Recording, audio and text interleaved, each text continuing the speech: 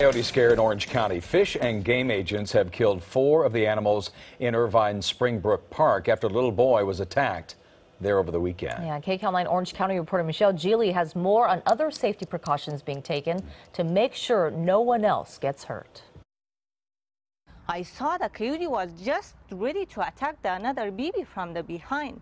Residents in this Woodbridge neighborhood in Irvine are still shook up after a 6-year-old was bit by a coyote in Springbrook Park and a smaller boy was nearly attacked while playing in the sand Sunday. It's the same spot where a man took this cell phone video in August. Now Fish and Wildlife wardens reveal that 4 coyotes were trapped close by in the last 48 hours and killed because of the danger to the public.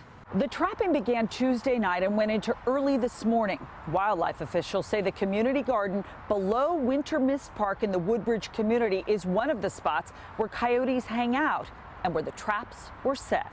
Anytime there is an animal that attacks a child, our department makes an effort to take that animal out of the population if possible.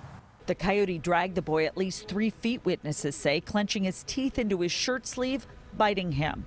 The animal was only afraid when someone threw sand to get it to leave. Officials tell us it's the 3rd bite reported in the area in 2 months, and that Irvine is a hot spot for coyotes. In the summer of 2015, 6 people, including small children, were attacked by coyotes. I've never had a problem with them personally. He's never had a problem with them. His sister's terrified of him, though. The experts will try and match evidence from the boy's bite to the coyotes that were euthanized to try and determine if the offending animal has been caught. They acknowledge, though, it'll be difficult because the wound was cleaned. Rabies tests will also be done. Some residents wonder why they are seeing so many coyotes lately and whether they're being driven out of their homes by construction. The first responsibility for any government agency is the safety of the public. So regardless of your feelings on who was here first and whose right it is to be here, the safety of our children will always be the most important thing.